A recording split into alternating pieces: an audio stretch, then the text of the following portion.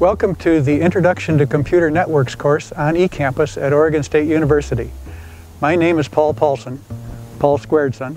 Most of you have taken my Computer Architecture and Assembly Language course, so you already know about my fascination with how things work. For those who haven't met me, please visit my website.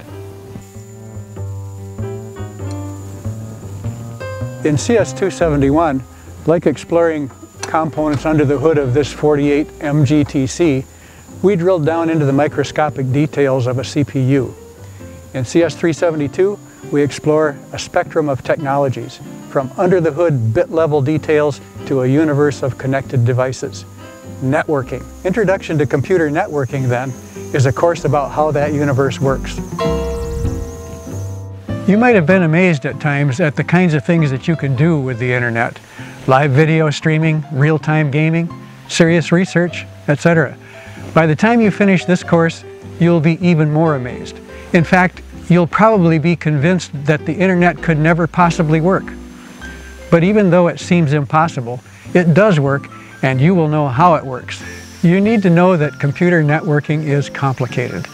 There's an enormous body of knowledge that encompasses multiple areas of specialization.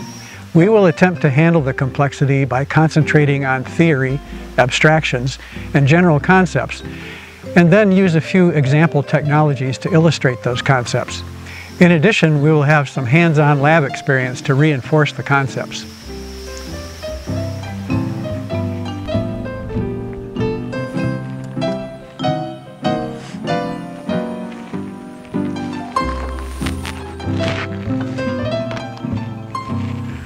The real course goal is to develop an appreciation for networking, for what has already been developed and for how much there is yet to be learned.